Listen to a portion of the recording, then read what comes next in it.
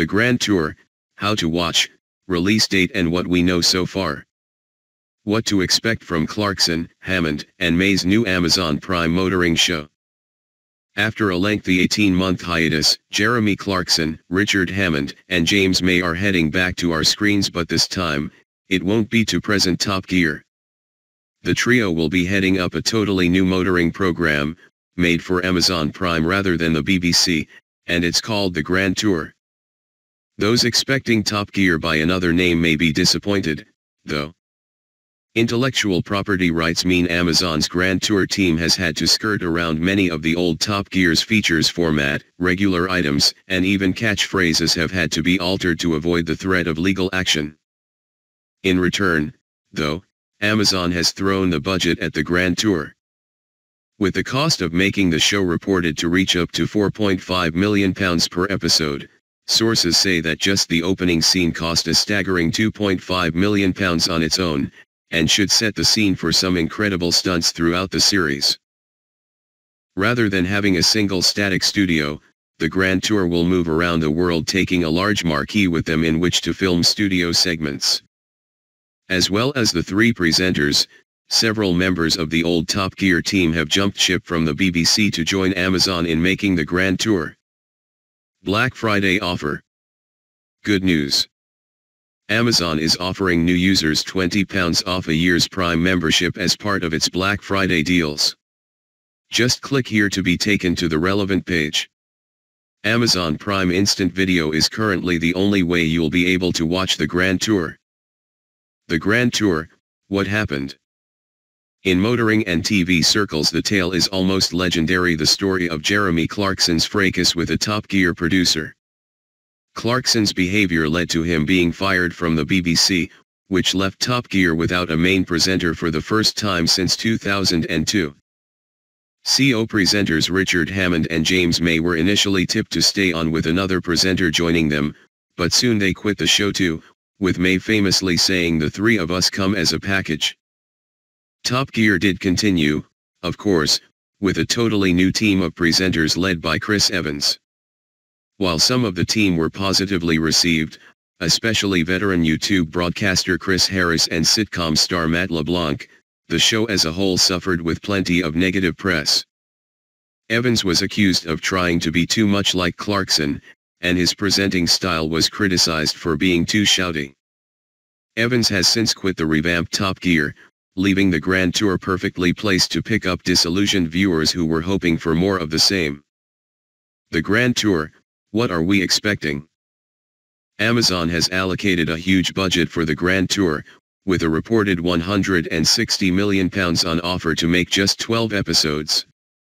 The team has signed up for 3 series initially, but it's not yet known if budgets for the next 2 will be quite so extravagant. Intellectual property rights mean that the Grand Tour won't be able to retain many much-loved features of Top Gear. Tame Racing Driver, The Stig, remains with the BBC, while segments like Star in a Reasonably Priced Car and The Cool Wall will be absent. Still, there is bound to be plenty of action.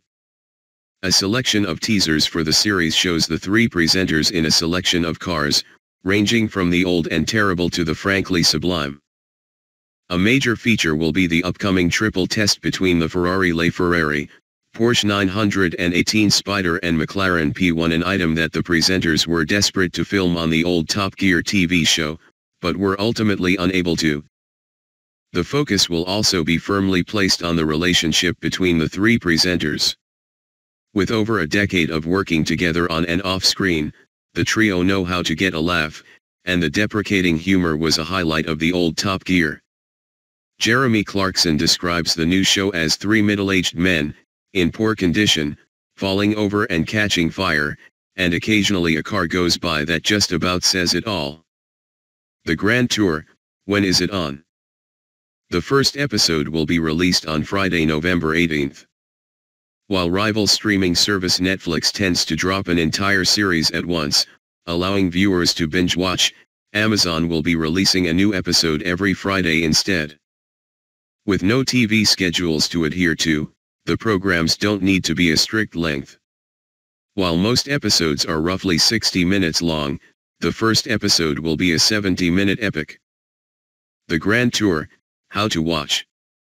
Currently the only way to watch the Grand Tour is to sign up for an Amazon Prime membership.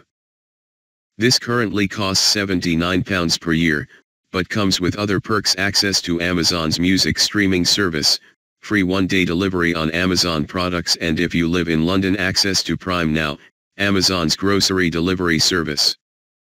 You can also sign up for a standalone Prime Video membership for £5.99 a month.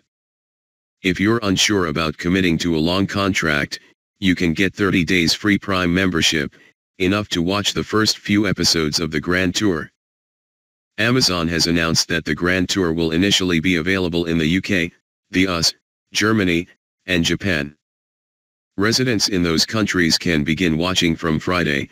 The rest of the world will have to wait until December, when they can catch up on the series and join in watching new episodes each Friday.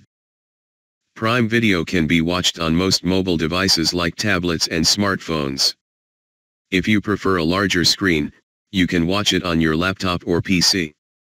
Most modern smart TVs will have support for Amazon Prime Video, too, but if not, you can purchase an Amazon Fire TV Stick for £35, which will turn an older TV into a smart one.